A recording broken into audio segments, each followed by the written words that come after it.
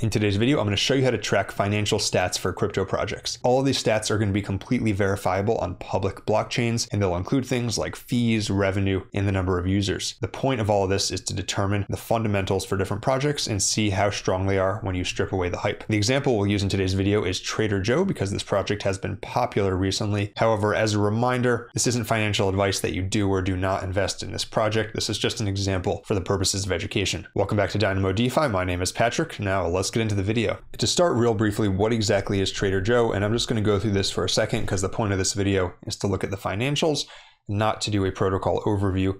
However, basically it's a decentralized exchange. It's on multiple networks, but the largest networks that it's on are Arbitrum and Avalanche. And you can trade on it, you can provide liquidity, you can stake. They also have an NFT platform. And basically where it excels in a nutshell is they have something called their liquidity book, which allows you to provide concentrated liquidity. And basically it makes liquidity on Trader Joe more efficient. So with less money deposited, you can get better rates, which is good for liquidity providers because they get more fees to share amongst a smaller pool, and good for traders because they have lower slippage and better rates when trading. So that's what Trader Joe does in a nutshell. But the reason why I'm covering it today is because it's been doing really well recently, right? You can zoom in here on the price chart and just see that over the past couple months, it has just done phenomenally, especially over the past month. And so what we're going to look at is we're going to look at the financials and see, do the financials match this price increase? And furthermore, could we have used financials to predict the price increase ahead of time? All right, so let's do that. The website we're going to use today is DeFi Llama, great website for on-chain data, as well as other sorts of fundamental analysis. And one thing I also want to point out that's really cool about doing this in crypto is it actually feels like a step forward from the current way that financial reporting is done with stocks, because all of these metrics we're going to show you today, with one or two exceptions, but almost all of them, they're all completely verifiable on a blockchain, meaning that you aren't trusting any sort of report, you actually can verify it yourself. And furthermore, it means that they're updated in real time. So for example, if I search for Trader Joe here, you can see there's a few different sub protocols, but we're just going to select the main one. Then if we check total value locked, which means deposits, that's actually going to be updated in close to real time, maybe every few minutes, every hour or so like that. And you could actually get it updated in completely real time if you were to track the information yourself. So that you're no longer waiting for quarterly reports, you're not waiting for any sort of monthly update. You actually can find out day by day how the financials of the protocol are doing. And yeah, so that's what we're going to track here. The website is, again, DeFi Llama. You can search protocols, and then we selected Trader Joe. And real quick, just to look at the metrics we're going to look at, we'll look at total value locked, which is deposits. In the case of a DEX, that's the liquidity. We're going to look at volume. So volume, since it's an exchange, is the amount of money that's being traded on it. We'll look at fees. Those are the fees being collected. We'll look at revenue, which is similar but slightly different than fees, and we'll talk about what that difference is. Then we'll look at active users. That can be less reliable than something like fees or volume because it doesn't take into account how valuable each user is. And then finally, we'll look at the treasury. And so what that is, that's actually the amount on chain in this protocol's treasury. Again, really cool because you can find out in real time how it's doing. All right, so let's go through each of these metrics one by one. And to start, we have total value locked, also known as TVL. And like I said, that's basically, for a DEX, that's the amount of liquidity that's deposited. For lending protocols, that would be the amount of funds lent out. For liquid staking protocols, that would be the amount staked. And TVL gets a lot of heat a lot of times, even though it's the most widely used metric in DeFi. And some of that heat, I think, is justified. Some of it's unjustified. The problem a lot of people have with it is, for one thing, if you compare two totally different types of protocols, for example, if you compared Trader Joe, a decentralized exchange, to Lido, a liquid staking platform, the TVL is kind of a meaningless comparison because those deposits are being used in totally different ways. So for example, if we said Lido has $18 billion deposited, Trader Joe has $117 million deposited. That Trader Joe TVL is going to generate a lot more fees per unit of TVL than the liquid staking TVL is. And that's because it's being more actively used by traders versus passively just being tokens that are staked. So that's the first reason why it's wrong. And the solution to that is obvious, right? The solution is that you only compare similar protocols. You don't try to compare a DEX and a liquid staking protocol. And even better yet, you just compare one protocol to itself to see whether it's growing. And then the second criticism many people have is that TVL is very dependent on price. So for example, if Trader Joe TVL is largely AVAX because the main chain that it's on is on Avalanche, then you might question, well, if the price of AVAX goes up, how much of the TVL increase is based on that? And for a DEX like Trader Joe that has many different tokens in it, actually parsing that out can be difficult. For example, you can press this toggle on here to see the TVL in terms of AVAX. However, that doesn't really give us the full picture because the TVL is not down, price of AVAX is up. However, we can see, although it's one of the major coins, they have many other tokens in here as well. So it's not really giving us an accurate picture to look at this. Now that we understand what TVL is, one other useful thing about these charts is you can actually select to include token price in here. So let's see whether TVL had any predictive power for token price. And we can see here, it seems to be pretty close ratio. And I actually don't think this is because Trader Joe has so much Joe tokens on here. If you look, it's actually not even one of their largest auto pools. I think it's just that it's going to be highly correlated with the market, and so many people are so attuned to TVL right now that a few years ago you could look at TVL and it would have a lot of predictive power, but by now so many people are trading based on it. There's so many bots that are trading based on it that it has a lot less predictive power than it once did. And so still useful to assess the financials, especially if you're looking at long term. You know, if these didn't go in lockstep, it might be useful, especially, for example, if the token price went up and TVL wasn't moving. But I would say maybe it doesn't have as much predictive power anymore.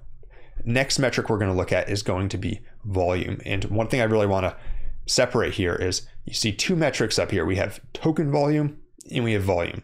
Those are completely different. Token volume is the volume of Trader Joe's token Joe. So that's the volume that's actually being traded on exchanges. Volume is the volume that's being traded on Trader Joe as an exchange itself. What I mean by that is if you buy and sell AVAX on Trader Joe, you buy and sell ETH on Trader Joe, that is volume. Token volume, again, is buying and selling the Joe token on any DEX. So I'm just reiterating this because I've seen so many people mess this up, including people who are analysts at very high profile firms mess this up.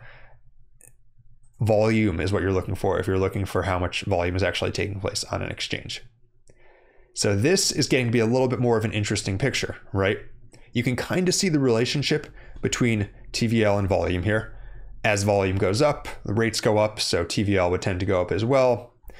But if you look recently, for example, we see that the volume has really been up a lot the past few days. And more than that, it's actually been up really since the middle of October. And if we look at it on a weekly basis, you can see that trend a bit more clearly, right? Where it had a peak in June, it dipped, and then it started to rise again a few weeks ago. We'll go back to daily, and let's take a look at whether token price and volume, whether there's any visible relationship. Now, I will say, obviously, if you really wanted to be more scientific about this, you would actually do a statistical analysis. And I do some of that in my newsletter, by the way. But for this video, we're gonna eyeball it and see whether it could help. So here, I would say actually, this is a little more interesting than TVL because we had this initial spike in volume on October 24th. And maybe that's not enough on its own if you're observing to convince you to go in.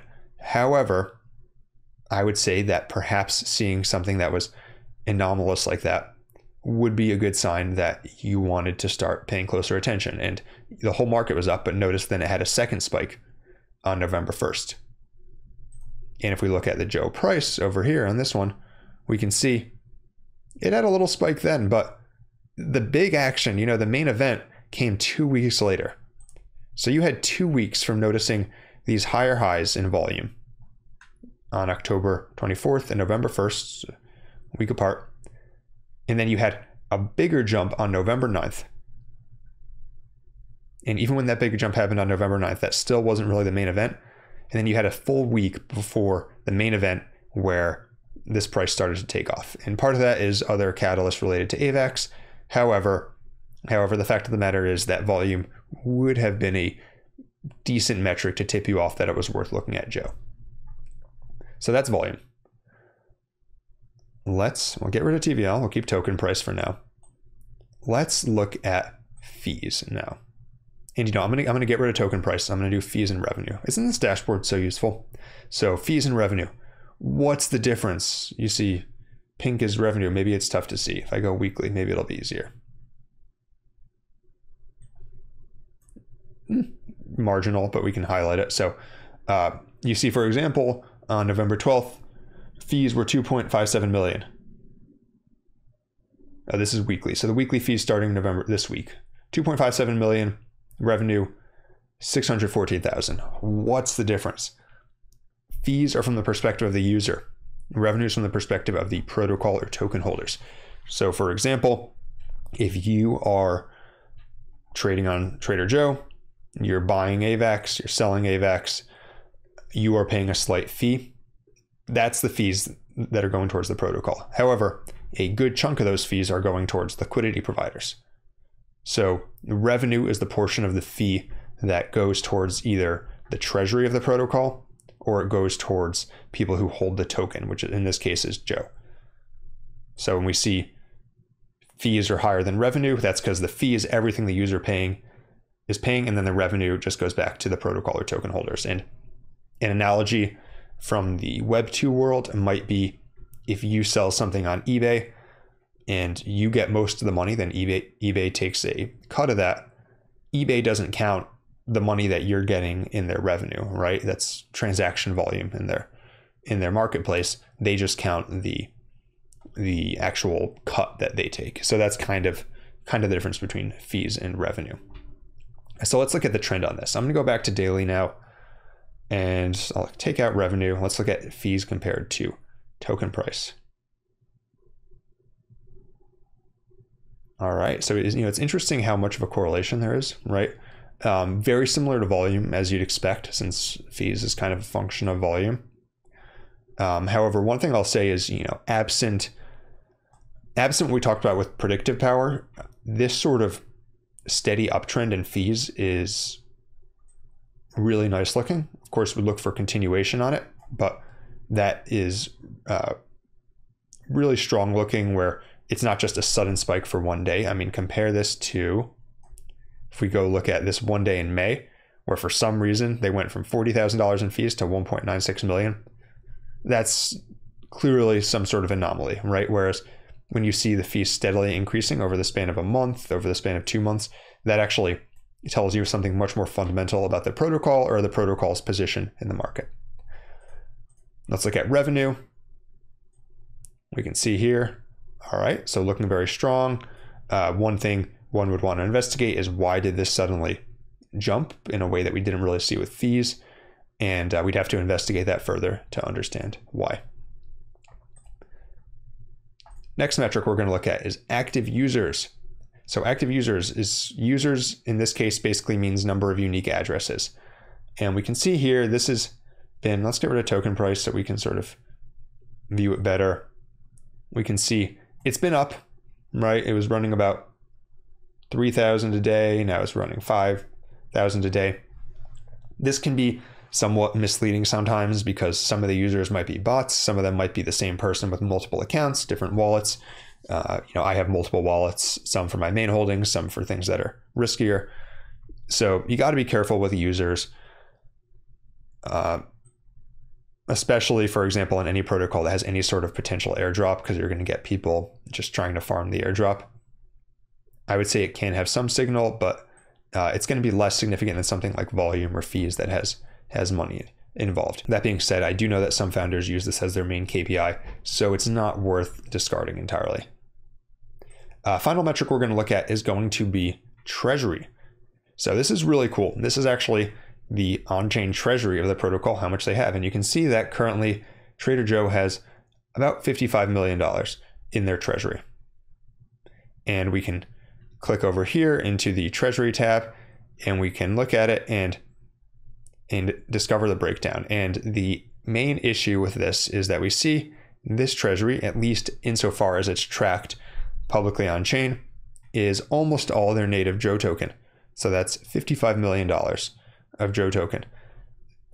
Of course, that makes any correlation with price irrelevant. It can be useful to understand the firepower they might have in the future for ecosystem funds and things like that. But basically, it doesn't tell us that very much about the protocol. To give a little more color to what treasuries can look like, if we click on the treasury tab over here on the left, then we can see all of the largest treasuries in crypto. And we see some of them, for example, like the Mantle treasury they have $1.4 billion of their own tokens. However, they also have $200 million of stable coins, $520 million of BTC and ETH, and then $5.6 million of others.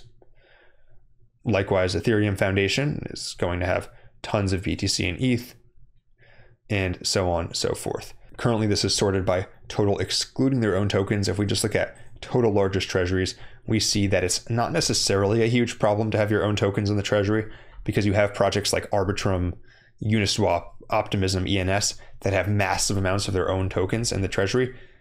However, if you're looking for the long-term health of the protocol, generally speaking, it's a good thing if they have some stablecoins and majors in their treasury. If you want to learn more about crypto fundamental analysis and on-chain metrics, I have a weekly newsletter I send out where I actually share what I consider to be the most important metrics from that week. You can see my example from this week here. Subscribe at dynamodefi.substack.com. If you want more videos like this, be sure to like and subscribe. Until next time, this is Dynamo DeFi.